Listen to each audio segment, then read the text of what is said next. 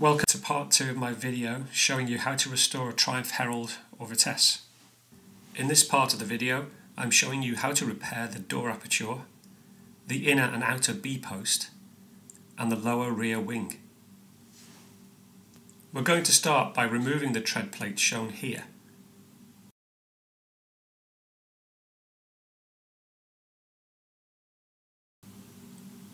And then I will fit a new tread plate which I've made from much thicker material than the original. I will start by drilling through all the spot welds and then cut along the swage line, and then I'll be able to remove the corroded tread plate. All of the holes you can see here will be used to plug weld the new tread plate into position. Then we will need to remove the corroded areas here and here from the rear wing. But since we have some repairs to the inner B-post, we'll be cutting from here to gain more access. After removing the bottom of the rear wing, you might be able to see the full extent of the corrosion to the B-post and part of the floor section. Now we just need to remove all of this corrosion from here and replace it with new metal. After removing the corroded floor section and lower B-post, I will clean this area with a rotary wire brush to reveal the spot welds that I will then drill out to remove the final piece of floor. As they used to say in Blue Peter to save time, here's one I made earlier. I just need to clamp it into position and weld it.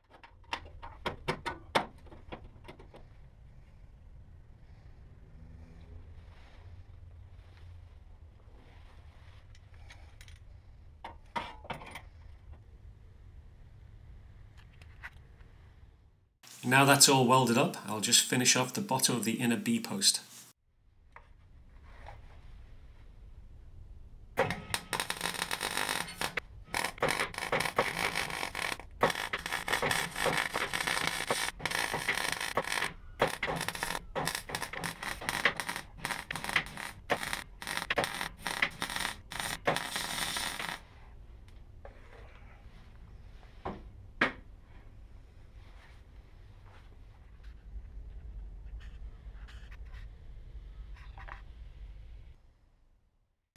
Now we are ready to finish off the repairs to the outer B-post.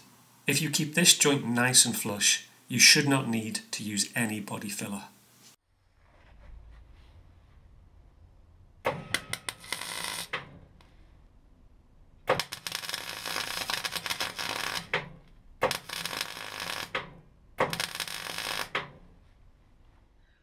Although this car will be getting completely stripped down and removed from the chassis, I think it is wise to do most of the fabricating and welding whilst it is still on the chassis, which will ensure a good fit when the car is reassembled.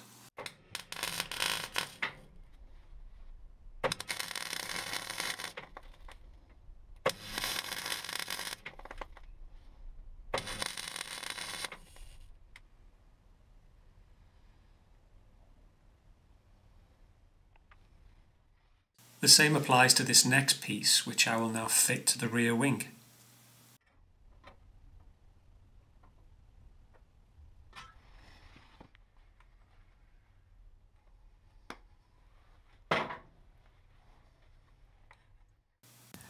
To stop the wing from distorting, weld it as shown here. You should do lots of spot welds around the joint, spreading them out and stopping to allow each weld to cool before welding the next spot. Also, you will need to leave a 1mm gap in the joint, which should give you a much better weld penetration.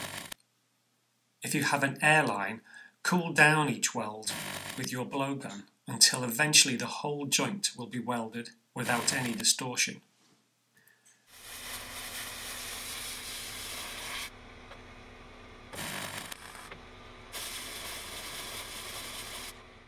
Then you can sand down the weld with a 36 grit disc and then finish off with an 80 grit disc.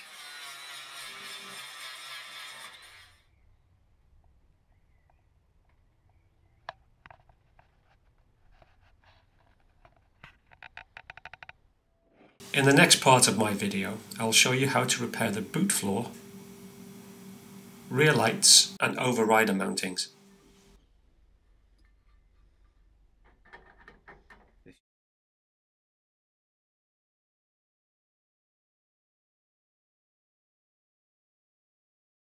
If you would like to see this Vitesse being fully restored with lots of detail from this